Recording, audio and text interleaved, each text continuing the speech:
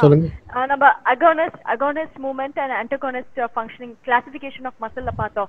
So each time agonist இருக்கும்போது antagonist action இருக்குமா? Not always. Sometimes gravity can be your antagonist. Sometimes any weight you carry will be your antagonist. For example, elbow flexion சொன்னேன் இல்லையா, your triceps has to be an antagonist to stop you not hitting from the face.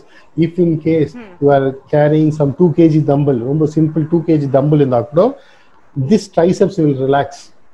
This 2 kg dumbbell opposite la in the biceps will contract and the triceps can relax for that 2 kg.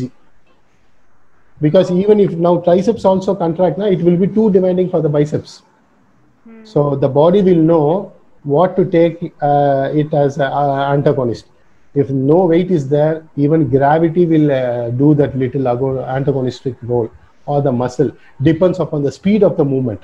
If suppose you carry 2 kg and you do fast pumping of this action, not your 2 kg will stop your elbow.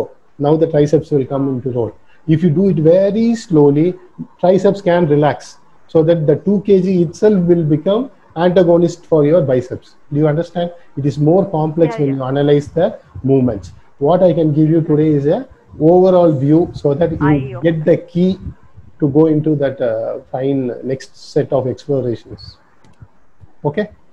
Absolutely. Thank you so much. Okay, ma'am. Yes.